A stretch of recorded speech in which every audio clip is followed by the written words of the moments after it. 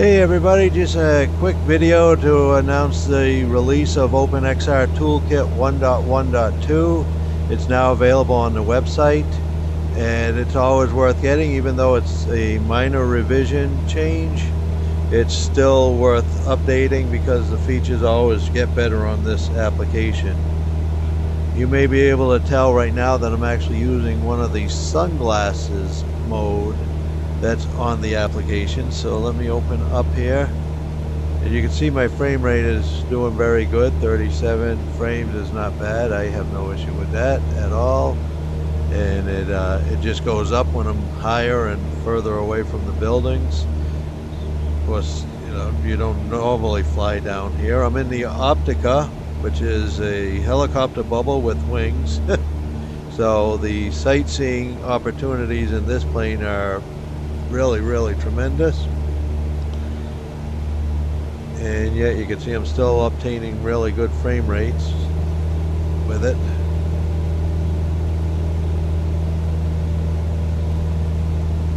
The jumpingness that you're seeing, that you're seeing is actually a factor of the recording. There's something going on with the SteamVR, which is how I fly. I don't use the Oculus Link cable or the Airlink. I use SteamVR with Virtual Desktop app, which is an Oculus app, but I don't use the Oculus Driver. I don't use the Oculus cable or Airlink. I use SteamVR with that Oculus app. I get much better performance. It's much more stable, much easier to work with. So, OpenXR Toolkit, as you can see, is 1.1.2. Again, not a whole lot of changes. I think there were some issues with some menus in some of the headsets that were fixed, and possibly some crashes, but I've not experienced those.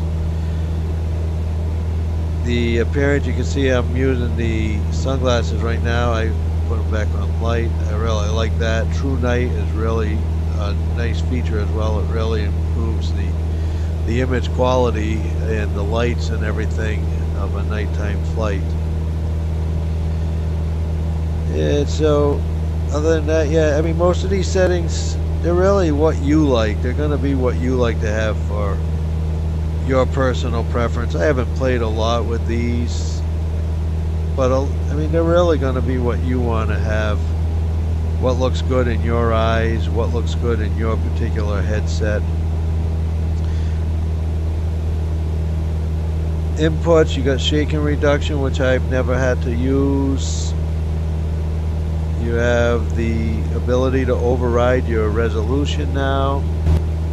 You have the colors, you have your field of views, which again, you can see they're all at 100. I've not changed with any of these yet. You also have a zoom. Again, I haven't changed that, but you can see what it does. Ooh. Yeah, I don't know if I'd really play with that for any reason. Yeah, and then of course just the menu settings themselves.